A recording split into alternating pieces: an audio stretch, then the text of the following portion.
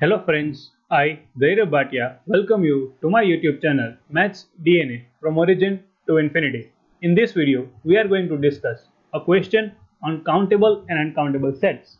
But before that, let me share something with you that if you are preparing for Csir-Net, Slate, GATE or any other higher mathematics competitive exam, then you can get material as well as 7,000 questions with the solution from us. And for this, you can register on the link given below in the description. Moving on to the question is which of the following is or are correct? And this is a multiple selective question, so here more than one options may be correct. The options are A. Cardinality of R, that is real numbers, is same as the cardinality of irrational numbers. Second, cardinality of closed interval 0,1 cross closed interval 0,1 is same as cardinality of R, that is real numbers. And option C, cardinality of R is same as the cardinality of C, where C is complex numbers. And option D, none of them. I would recommend you to pause the video over here and first try this question by yourself. Now let us solve the question. To solve this question, we will need some results.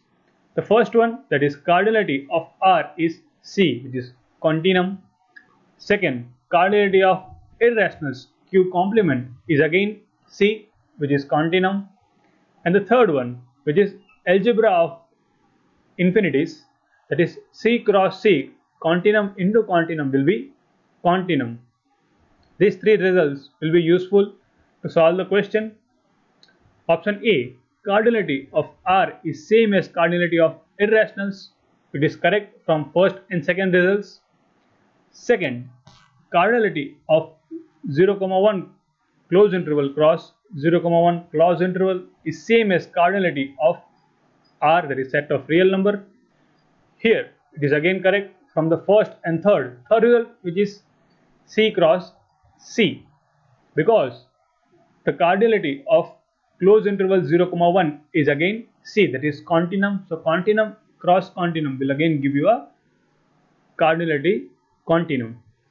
The third one, that is cardinality of real number, is same as the cardinality of complex numbers.